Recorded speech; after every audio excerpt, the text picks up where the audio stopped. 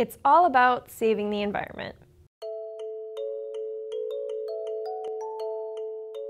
Technology can help our environment by producing clean energy and limiting greenhouse gas emissions. Cleantech and Cleantech are two types of technology helping businesses limit their environmental impact.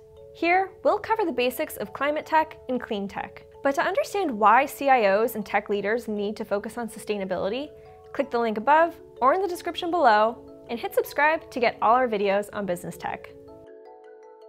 Both Cleantech and Cleantech address the environment. So what's the difference between them?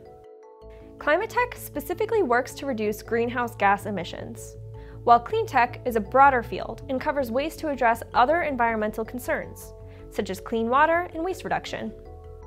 Cleantech includes initiatives that address things like agriculture technology that eliminates pesticides in soil to reduce carbon dioxide from livestock manure, afforestation to replace trees used in the timber industry, carbon capture technology that limits carbon dioxide released into the air and stores it below ground or reuses it, and geoengineering technology to limit climate emergencies through limiting heat that contributes to solar radiation.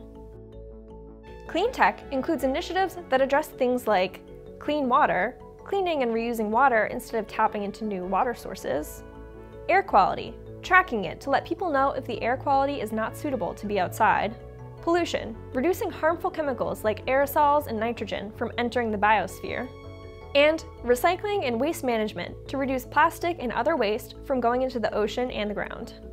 There is also some overlap between the two.